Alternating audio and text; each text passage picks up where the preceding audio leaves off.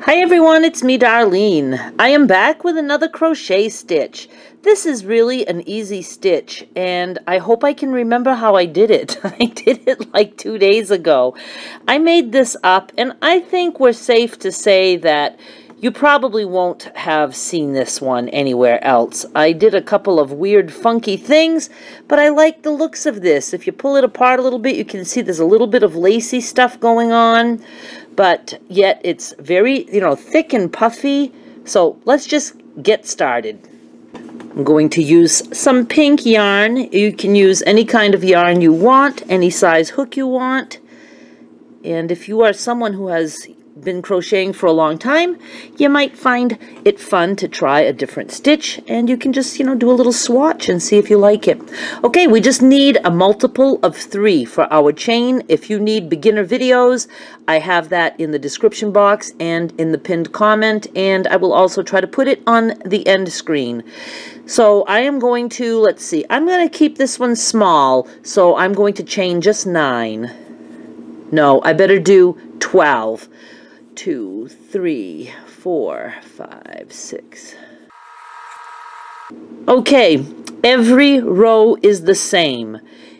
We are going to start in that first available chain and we're going to do a half double crochet. So I yarn over, I go in and I'm using just the back loop, pull through, yarn over, pull through all the loops. Every row is going to start with a half double crochet. Every row is going to end with a half double crochet, but we're going to do it in a different way, and I'll explain that when we get there. So that's the beginning of our row. I'm not doing a foundation row. We're just going to start right away with the stitches. Now this is almost like combining a little bit of what we've learned with Tunisian crochet, and you also need to know single crochet. So very easy, but it looks complicated when you see the finished product. So we've done our half double crochet. Now we're going to go into 3 stitches and just pull the yarn through like we do when we are working a Tunisian crochet. So I'm going in, yarn over, pull through. I'm leaving the loop right there. Next one, I go in, pull through. One more time, I go in, pull through. And the very first row is a little harder than the next rows.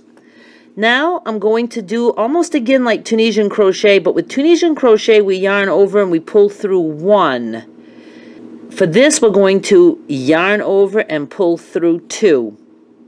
Yarn over, pull through 2. Yarn over, pull through 2.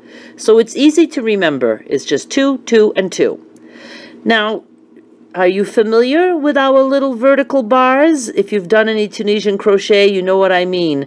But you can see we've created a vertical bar right here, and we have another one right here.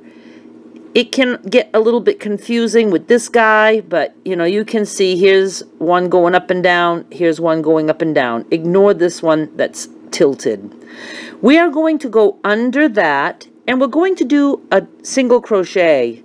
So pull through and then complete your single crochet. Now we're going to do the same thing in the next vertical bar. Go under, yarn over, pull through, yarn over, pull through 2. That is our stitch. Now we're going to go and pull through the next 3 chains. So right here, especially for the beginning, you just want to see, we've already worked inside this one. So we're not going here. We're going here. We're going to do it 3 times. So go in, pull through. The next one, go in, pull through. The next one, go in, pull through. Every stitch is the same. So now we're going to do our yarn over, pull through 2, yarn over, pull through 2, yarn over, pull through 2. Now we're going to go into our vertical bars and do a single crochet. So I'm going under the first vertical bar, pull through, and yarn over, pull through. There's my single crochet. Here's my next vertical bar, pull through, and single crochet. So now we've done the stitch twice. We have one more. We've worked in that chain, so we're going here. We're going to go through and pull through 3 chains. So there's 1, 2, yarn over, pull through, 3. Now we're going to yarn over and go through 2, yarn over, go through 2, yarn over, go through 2. Now we're going to do 2 single crochets, vertical bar there, vertical bar there. Go in, single crochet, go in, single crochet.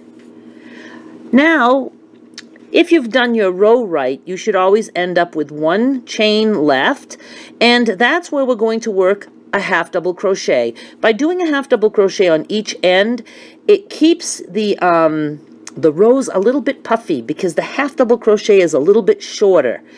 But here's what I was doing. I was just doing my half double crochet in that last chain, but you can see that leaves a very big space there.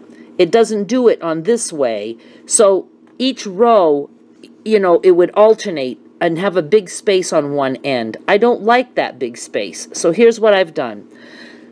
I'm still calling it a half double crochet. I'm yarning over, but I'm going to go in the stitch that we already worked, and I'm going to pull through, but then I'm also going to go into the next stitch and pull through.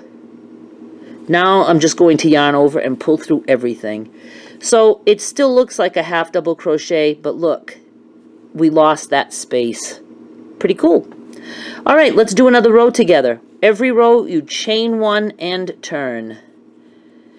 So now to start, it's always a half double crochet, but just a regular one, and we are going to work in just the back stitch each time.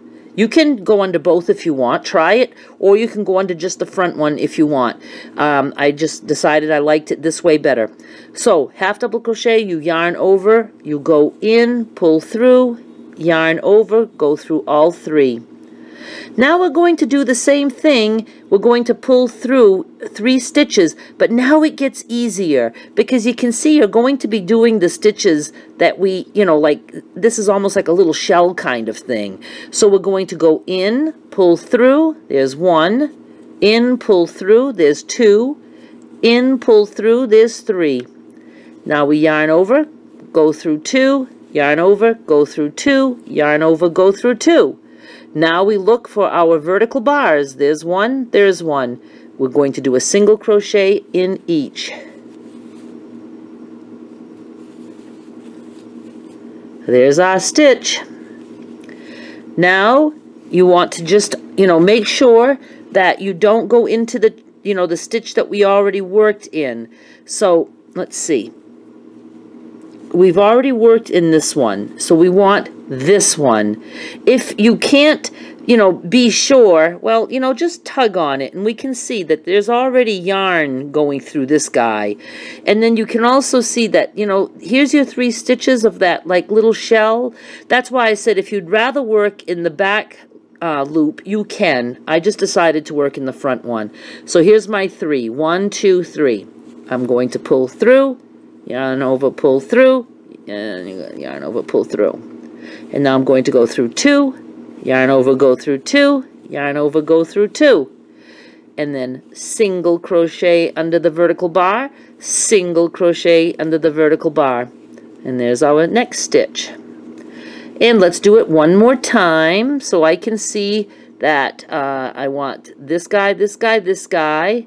Going in, pull through, yarn over, go in, yarn over, pull through, go in, yarn over, pull through, go through 2, go through 2, go through 2, and then I'm going to do a single crochet here, and a single crochet under the next vertical bar.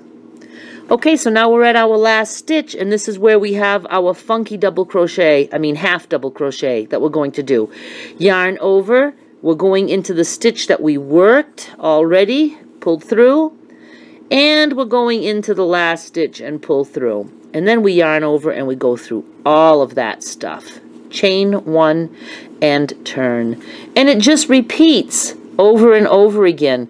The nice thing about this stitch is it's a tall stitch, so it works really quick. It doesn't take, this is only 2 rows, and look how much, how tall it is, so it's cool. And if you keep going, this is what you're going to get. And there's nothing that you really need to know to finish off. You just, when you're done a row, you're done a row. It's finished.